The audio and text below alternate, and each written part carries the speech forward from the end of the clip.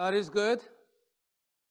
I just realized I've been forgetting things, and I forgot to return to you the copies of your prayer request. You have sent it in for this year. I was supposed to send it to you a week before Thanksgiving so you could have time to give thanks for all that God has done. So I sent it to you I was going to bring the hard copies, but I sent it to you by email just right now. A few minutes, you should have gotten it now. So we will get those things to you. Just wanted to let you know, one of my main role is to pray for all of you, pray for the church, and I see our God answering our prayers. Our God has been faithful, and today I'm trying to piece together two messages into one. Okay, so I may speak really fast. I may take some things out. If you have any questions, please you can ask me later. We can talk about it more. But today's title, it sounds a little weird, A Face Like a Flint. And that's it. What the heck is a face like a flint? You'll see it together. Let's all stand for the reading of the word. We'll read from Luke chapter 9, verse 46 to 62. You can follow along with the passage which is on the screen, ESV, or you can follow along in your own Bible. An argument arose among them as to which of them was the greatest. But Jesus, knowing the reasoning of their hearts, took a child and put him by his side and said to them, "Whoever receives this child in my name receives me. Whoever receives me receives him who sent me. For he who is least among you all is the one who is great." Jesus answered, "Master, we saw someone casting out demons in your name, and we try to stop him because he does not follow with us." Jesus said to him, "Do not stop him, for the one who is not against you is for you." When the days drew near for him to be taken up or ascension, he set his face to go to Jerusalem. He sent messengers ahead of him, who went and entered the village of the Samaritans to make preparations for him. But the people did not receive him, because his face was set toward Jerusalem. When his disciples, James, John, and John saw it, they said, "Lord, do you want us to tell fire to come down from heaven and consume them?" But he turned and rebuked them. And he said, "You do not know what manner of spirit you are of. The Son of Man came not to destroy people's lives, but to save them." And they went on to another village. As they were going along the road, someone said to him, "I will follow you wherever you go."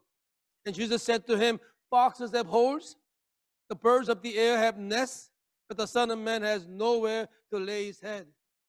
To another he said, "Follow me." And he said, "Lord, let me first go and bury my father." And Jesus said to him, "Leave the dead to bury their own dead. But as for you, go and proclaim the kingdom of God." Yet another said, "I will follow you, Lord, but let me first say farewell to those at my home." Jesus said to him, "No one who puts his hand to the plow and looks back is fit for the kingdom of God." Here ends the reading of the word. And all God's people say, "Thanks be to God." You may be seated. Initially, I titled the message, "Rebuke," titled "Rebuked by Jesus." But I thought that title was a little too heavy, so I changed it to more ominous, more weird-looking title, "A Face Like Flint." And you'll see this. We saw this the last few weeks, how Jesus went up to the mountain to pray and took 3 disciples along with him on the mountain. Glory of God was revealed in Jesus as he was transfigured. And Old Testament major figures, Moses and Elijah, showed up in glory and talked with Jesus about Jesus going to Jerusalem, what will take place. And how disciples, 3 that he took, they were sleeping, they were just woke up and they're confused, and they heard the voice of the Father saying, "This is my beloved Son, whom I chose, listen to him." When they came down from the mountain, we saw last week that when they came down, the rest of the disciples, 9 of them were arguing with people because apparently there was a desperate father with a son who was severely demonized, who brought the son to Jesus' disciples, and they couldn't cast it out, they couldn't heal the boy. And they were all arguing, and Jesus comes and looks at them, and he heals the boy. And all the people are amazed and saw the majesty of God. We ended actually with this passage, which I didn't really explain that much.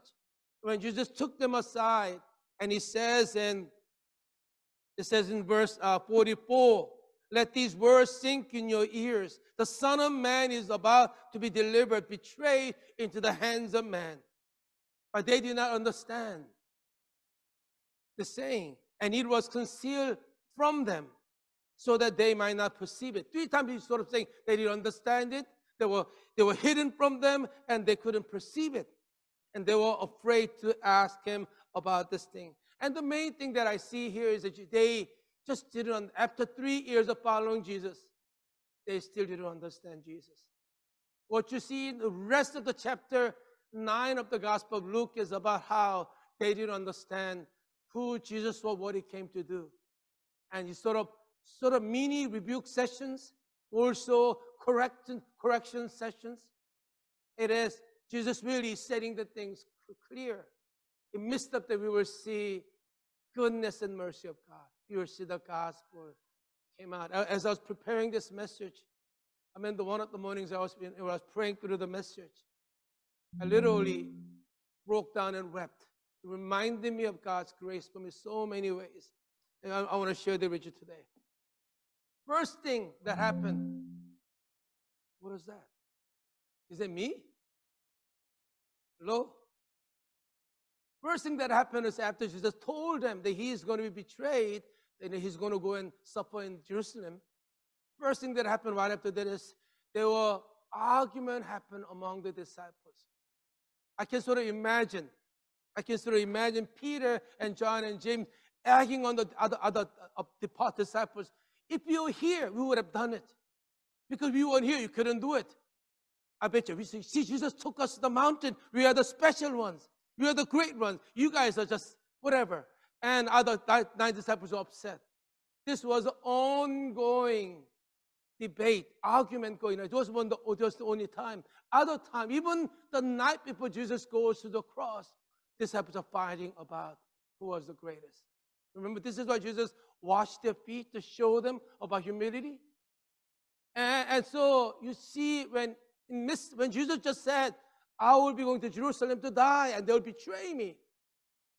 They totally didn't understand. They still are stuck on Jesus, the Messiah, the conquering king. And when he comes as a king, we're going to be up there, with him in glory and all. This is what they were thinking. And so what Jesus does is, knowing their heart, what's going on, he brings a little child and standing next to him. And Jesus tells them, in those days, children, rather than thinking of cute, of course they are cute, but children had no authority. Often they had very little values. And Jesus is now a well-known rabbi, very, very respected. But only this little boy had no authority whatsoever. He brings a little boy next to him, and it says, those who receive this little one receives me. And when those who receive me receives the one who sent me. And Jesus says, the one among you who is the least among you all, he is the greatest. Just begin to redefine what it means to follow the Messiah who will suffer and die on the cross. One of my favorite verses in the whole Bible is Mark chapter 10, verse 45, in that passage. Let me read these passages. Mark 10, 43, 45. But it shall not be so among you. Whoever would be great among you must be your servant. And whoever would be first among you must be slave of all. Because even the Son of Man, the Messiah, didn't come to be served, but to serve, and give his life as a ransom for many. If your master, this Messiah who came to serve, not to be served, and he gives us ransom for many, how much more so are you in the kingdom of God? The greatest one is one who serves to the most. Greatest among you is the least among you, Jesus says. It's because the cross of Christ on Jerusalem redefines everything about in this life. In this life, you have power and authority. You're up there. You have order people around, not in the kingdom of God. Because kingdom of God resembles the heart of God. God who humbled himself. God who emptied himself to serve and love. If that's the God, the nature of the kingdom of God is about serving. It's about humility. It's love poured out. You see, they didn't understand. How about us?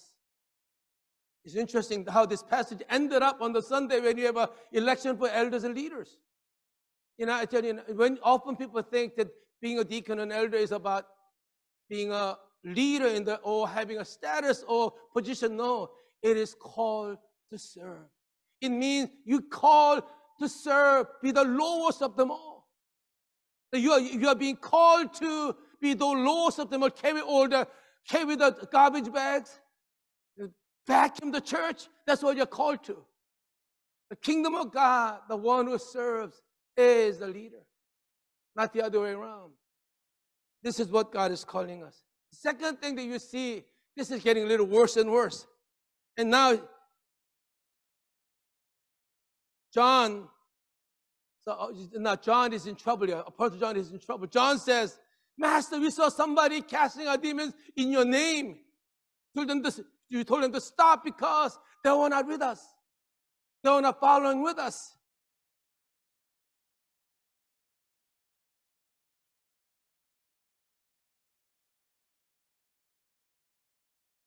And Jesus said to him, do not stop him. Those who are not against you is for you. You know what this is? Tribalism. You heard the word tribalism, right? Why did they try to stop the guy? Actually, they saw this person who is not with them casting out demons in the name of Jesus. He was not part of our group. Why did you try to stop him? Because he was not following. He was not following with us. He was not in our group. He was not in our clique. He was not in our tribe. You see, listen, tribalism is not Christianity. Tribalism is not Christianity. They are trying to stop the work of God. Why? Because the work wasn't from their tribe. They're asking wrong question. They're asking, are you with us? Rather than asking, are you with Jesus? Are they with Jesus? We have a tribalism in our age has many different names. Blacks against whites, ethnic tribalism. Male against females, gender tribalism. Evangelicals against charismatics, theological tribalism. Young versus old, generational tribalism. Urban versus suburban, community tribalism, rich versus middle class or poor, economic class tribalism, Republican versus Democrats, political tribalism. Okay? These are all wrong. All wrong. Isn't this what Apostle Paul says in Ephesians chapter 4? Being diligent to preserve the unity of the Spirit in the bond of peace. Why? Because there's one body, one Spirit, just as also you're called with one hope of your calling. One Lord, one faith, one baptism, one God and Father over who is over, through all, and in all. Because God brought us into unity, in oneness, we are called to unite. Unity, not separate. Question is not whether they are with us. Question is, are they with God? Or are they with Jesus?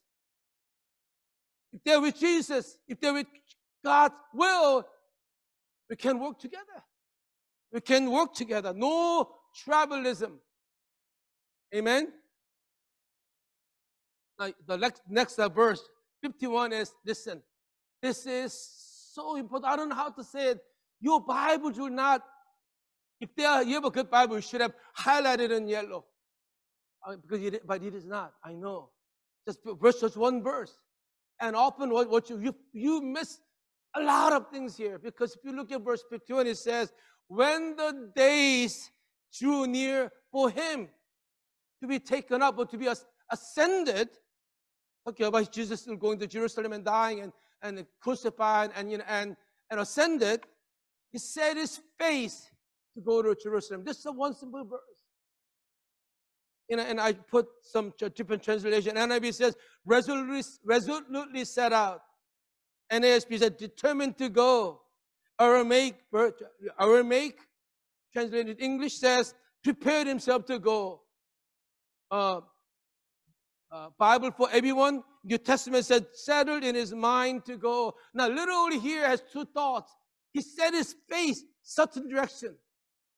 Also can also mean his purpose and his desire, he decided in his heart to go to Jerusalem. There's a verse in Isaiah chapter 50, verse 7, talking about the servant song, the Messiah was coming. In that verse says in this way, you don't have the verse, I'll read it for you. What it says in this way, but the Lord God helps me. Therefore I have not been disgraced. Therefore I have set my face like a flint. And my face is set like a flint. I know that I shall not be put to shame. He's saying, I set my face like a flint. And to the point when you look at the next verses that Jesus actually walking his journey. Now from this passage on to chapter 19, verse 44, all that almost 11 chapters, Luke says Jesus is on the journey, on the way to Jerusalem.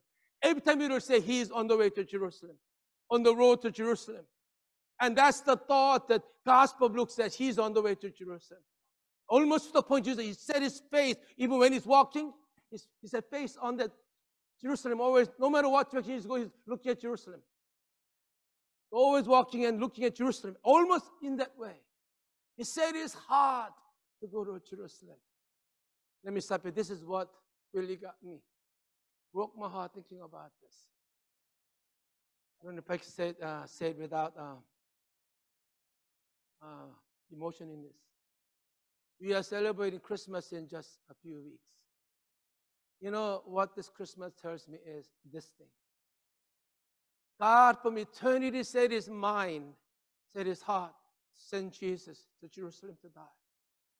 It was not just an accident. Oh, they sinned. What shall we do? Not that. From eternity, before they did anything, God had determined in his heart, purpose in his heart to send Jesus to go to Jerusalem, to die on the cross to set us free.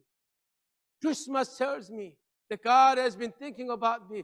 God has planned to save me and love me. You see, here Jesus says, next, 3 years he ministered to show who he was. He's a Messiah that came according to the Bible. Now, next 6 to 9, but he's showing that he came as a Messiah who will suffer and die to save people. He's showing himself this. So everything he does from now on, every teaching, every miracle, everything he does has cross in the back of his mind.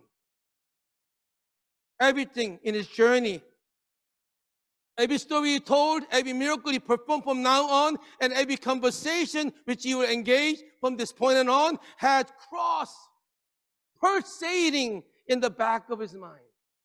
You have to look at Luke chapter 10 to 19, you have to look in that understanding. Everything Jesus says cross in his mind. Little he determined to make the journey. He resolutely tightened his lips, set his jaw, and fixed his eyes on the cross and the resurrection. That's what he did. That's what Christ did. Now, in light of that, now I want you to see what's happening. Next few passages are amazing. You see how they didn't understand his heart. Look at 52. And he sent, because Jesus set his mind to go to Jerusalem, they begin the journey. He sent messengers ahead of him, and they went into the village of Samaritans to make a preparation for, because Jesus and his disciples, at least 12 of them and more, are traveling, a whole bunch are traveling. So they need to find a place to rest and really lodging, so that he sent some people to go ahead and check it out. Verse 53, but the people did not receive him because his face was toward Jerusalem. They saw he's walking funny. Whenever his face is always toward Jerusalem every single time. And these Samaritans knew where he was going, and they were not happy. Because Jews and Samaritans hated one another. It was many century-born hatred. So therefore, out of their nationalism, out of their ethnic, sense, they rejected Jesus. The animosity between Jews and Samaritans goes back to 700 BC, at least 700 years before Jesus came. Their mutual hatred was so strong. Assyrians came and conquered the northern kingdom of Israel about 700 BC. And when they came, what they did, when they conquered any land, they took the people, and they took it to another land and mixed them with other people. And they brought other peoples into the land to mix, so that they would try to, root out their culture and all kind of things. And when those people came, so they are known as mixed people. Some Jews and others mixed. They are, if you want to use the word, mongrels. Okay, they were mixed race. And by the time Jesus came, they had their own version of the way to worship God. They had their own version of Pentateuch. They built a temple in Mount Gerizim, which later down the line Jews came and destroyed it. They hated each other, and in turn, some of the Samaritans snuck into the temple, Jewish temple, Israel, and they scattered the ashes of the bones all over and desecrated. They hated each other to the max. So most Jews, when they have to go from north to south, south to north, they will not go through it. They will just go around, go across the river, and they'll go around and take 3 days extra.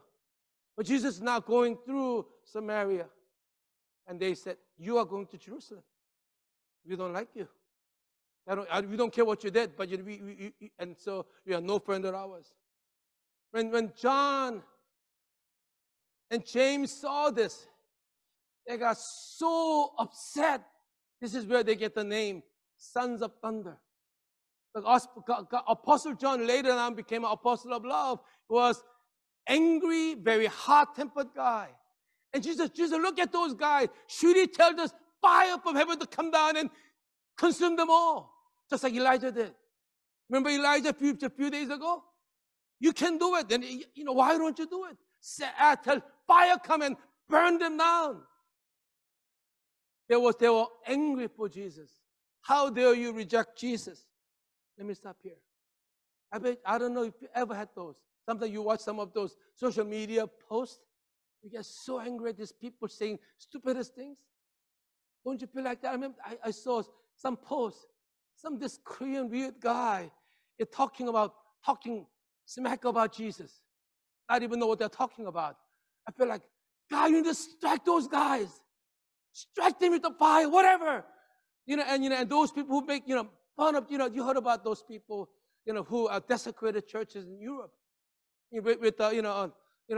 They all kind of, about, I mentioned this last week, did you know about this church in England where this guy came and talked about how, Jesus was transgender and all kind of things, and all those things, and he's like, what the heck are you talking about? God,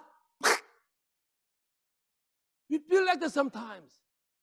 How can you as Christians, it's okay with abortion, to think, whatever, people get all kind of things. And Jesus looked at him. You misunderstand. You are totally misunderstanding. What did I come to do? Jesus rebuked them. He said, you don't know what spirit you're of. Son of Man did not come to destroy people's lives. He came to save, not to destroy. What are you talking about? Sometime in the name of following God, even our generation, some of us get upset at people who do not know any better. We get angry and whatnot. We have, like, if we had, if we have a laser coming out, we'll kill people. Whatever. You know what I'm talking about. Holy, righteous anger, you think. The disciples are furious. How dare they reject Jesus? John and James, later called sons of thunder. Should he tell fire to come down from heaven and consume them like Elijah did? But there was an incident. Now, I don't know if you remember the story in the Bible. Elisha, prophet Elisha. Remember? I don't know how many of you remember this story. King, what was his name? One of the kings of north sent 50 men, soldiers, to get prophet Elijah. Prophet Elijah says, and they said, "Oh man of God, the king says, come down." Elijah answers, "If I am the man of God, let the fire come down from heaven and consume them, you and your 50. And he did it. And that's the king sends second 50, and then this comes, and he get consumed. Third guy comes, "Please don't do it, please." And whatever, that's that story. Anyway, this is what they're thinking about. Jesus rebuked them. Instead, what did Jesus say? What did Jesus say about the kingdom of God? He said in Luke chapter 6, verse 27, "I say to you who are listening, who are hearing me, love your enemies. Do good to those who hate you. Bless those who curse you. Pray for those who abuse you." Isn't that what Jesus said? You do not know what heart you have. You do not know what kind of spirit you're of. You're missing the cross. Listen, merciful spirit is essential to all who want to be on the road with the Son of God. Mercy is important because this is key in our hearts. So often in the name of doing God's work, God's will, don't forget, it is always about His love and mercy and grace. Our weapon is never sword. Our weapon is never a stick or anything. No, our weapon is prayer, humble prayer, weeping before God and crying. And our weapon is loving. Return evil, good for evil. That's His call for us. And next, and then there are three stories that comes after this. First one, I called it, "I will follow you." Remember the song? "I will follow him." You know the song? I love the song from Sister Act too. Follow him wherever he may go, and near him I will always be, for nothing can keep me away. He is my destiny. I will follow him. You know the song, right? And this guy comes, three people comes and they say, "We want to follow you, Jesus. We'll go wherever you go." And yet, even though they said they want to follow him, they didn't understand Christ. They didn't understand who he was, where he was going. And in turn, God is asking, do you know who you are following? Do you know who you love? Do you know who I am? You know what I came to do? He is challenging us. Do you love me as you ought to love me? First one goes this way. As they were going, verse 57, along the road, someone said to him, "I will follow you wherever you go." I can see that the song coming, "I will follow you." Jesus said to him, "Foxes have holes, birds have nests, but the Son of Man, the Messiah who came, has nowhere to lay his head." This guy thought, but maybe he was excited about what they saw in Jesus. "You want to follow you, Jesus?" Jesus says, "Do you know where you're going?" It's not all about glamour. It's not all about comfort. Do you know where I am going? Even the foxes have holes to go back to. The birds have a nest to go back to, but the Son of Man has nowhere to lay his head. Do you know who you're following? And if you're following me, that's where you're going to go. You may not have homes anymore. You may not have homes anymore. This is a story that I think I might have shared once a few years ago, and I looked back and I was just undone. Oh, so you know the song, one of the songs I love to sing? I have decided to follow Jesus. I have decided to follow Jesus. I don't know how many remember the story behind how this song was written. Remember me telling the story? How this song was written? It's from a song from India, about 1850s. A Welsh missionaries came to India, and the whole area those days, there was no, all the states were sort of together. It was Assam area, and there was a, and there was this came to this tribe of people known as headhunters. To show their bravery, they will have more heads. They have to gather heads of the people they killed. They put it in front of the house to show they're brave, to show that they can protect their wives. And in the tribe, the first convert and his wife and children, they came to know Christ. And they're very, very attractive in their faith. And many are hearing the gospel through them. The chief of the tribe, the village, didn't like it, and he put them, you know what? You need to recant this Jesus, the Western, the religion, whatever. And he has arrows all, ready. If you do not recant, you're going to shoot, arrow your kids. And as his kids were arrowed, he said, I have decided to follow Jesus. And he will not recant. And now they arrowed this. They said, we're going to kill your wife. And he, next verse, he said, so though no one join me, I will follow. And then she was killed. And then he was killed.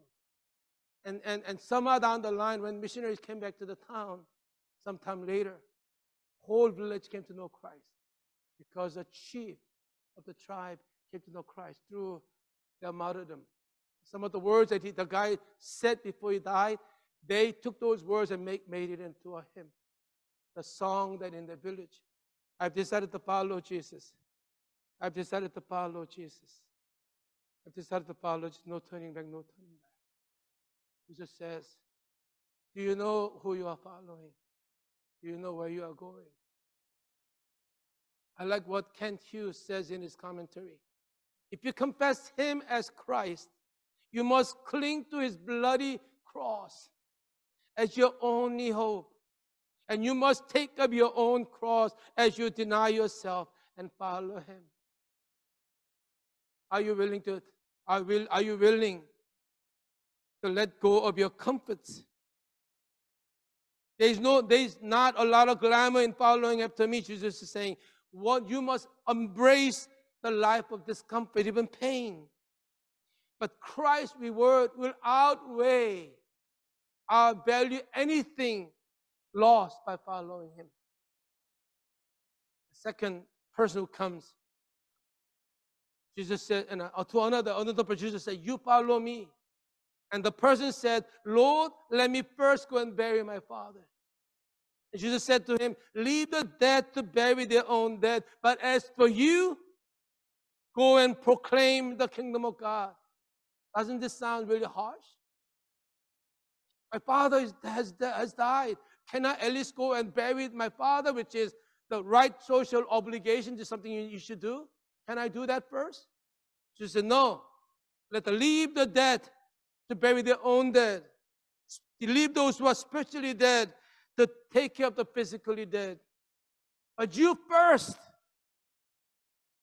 He's saying, well, you first. As for you, go and proclaim the kingdom of God. He's saying that that there is an urgency and importance of what Christ calling him to do. The following him is that important, even higher priority than some of the obligations in life. He's not saying do not take care of your parents. Some people thought, you know what? If you look at Sister very carefully, he died. Can I bury my dad? Probably his father is not dead yet. If he was dead, he wouldn't be there. He's already at home. But he's saying, my dad is old. Can I wait until my father dies and I bury him, then I can come? Can I come a little later? No, now, Jesus. Now is the time to follow him. Not later, now. The third person, this even sounds even harsher. Yet another said, I will follow you, Lord. But let me first say farewell, goodbye to those at my home? Can I at least go and say goodbye to my family? I'm not saying can I wait and bury my dead. Can I at least go and just goodbye to my family? But Jesus said to him, no one who puts his hand to the plow and looks back is fit for the kingdom of God. The image Jesus uses, if you are plowing, right, and in the field, and then you're trying to put in a plow a straight line. If you're looking back, you know what's going to happen? It's going to go all over the place.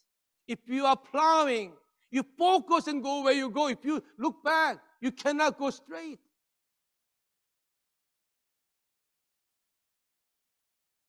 Jesus is saying, following me is so utterly important. Utterly important. So important to the point some of the things, the obligations you have, even those things, this has to come before everything else. Before everything else. Remember the word, just remember this, I don't even know this passage, Matthew 6:33. Seek first his kingdom and his righteousness. And all the things I'm worried about, anxious about, he said, I'll let it unto you. It's about priority of the kingdom of God. Let me stop here. I want you to think about this. I'm so excited. I'm sweating inside here. Think about this. The God of the universe, his desire to save us, give us life was so important. He said his mind from eternity to go to Jerusalem. Jesus said his mind to go to Jerusalem and to die for us. This is how important it was. God, leaving God's glory, coming even to die on the crosses, set us free and give us life, and really make us alive. That's what he came to do. The following him means you're following after his purpose, which God set his heart to go to cross. How much more so is his calling to follow me? How important that is. Urgent. It is significant. It's not tomorrow. It's now. It is now. Because that's what he came to do. That's who he was. You see that Mount of Transfiguration was all about him, how God has got the Father purposed him to go to Jerusalem to save people from sins. Healing and all the miracles was sort of result of supposedly, and this result of what he will do on the cross when he shed his blood so that he will take care of all our sinful issues and all that, and all these will be, the peripheral extra stuff that God brings in our life. Everything was about him coming to seek and save the lost, to give his life as ransom for many. That's what he came to do. That Savior is calling us to come and follow him. We are called to follow anything no less than that. This is worthy. This is what Apostle Paul says in Philippians chapter 3, verse 13 and 14. Brethren, I do not regard myself as having laid hold of it yet. But one thing I do, forgetting what lies behind and reaching forth to what lies ahead, I press on toward the goal of the prize of the upper call of God in Christ Jesus. I press on to know him better. I press on to seek his will. It's about his glory and grace.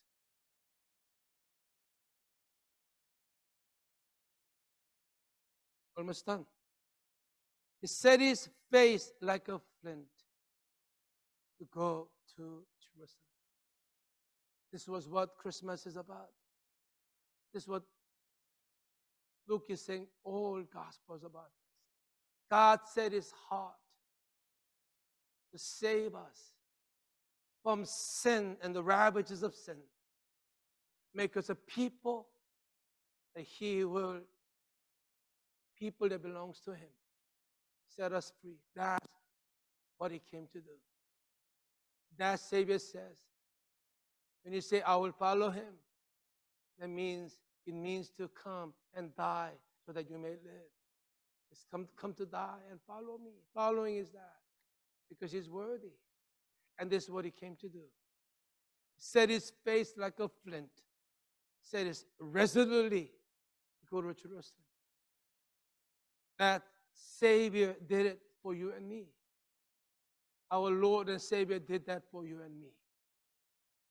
Come and follow me. Come and follow in my journey to Jerusalem. So next chapter 29, we'll go into next year. We will see how we'll go into journey with him to Jerusalem together. See him on the road. See his heart, how he loved and how he cared and how he poured out his life for us.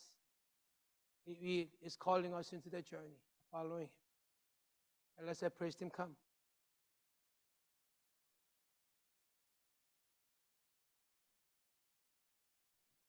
I love this song. I wish I was a little better singer, so I could have sung all those songs. I will follow him.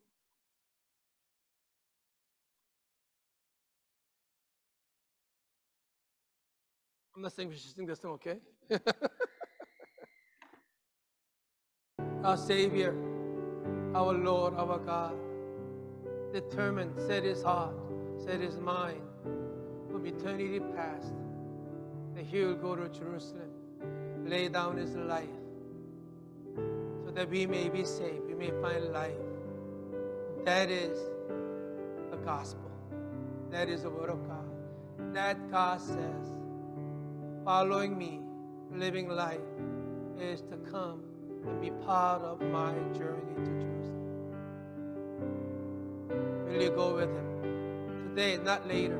Today, will you walk with him to that cross? We may know fully his love and grace, not only for us, for the whole world. Come. We love you, God.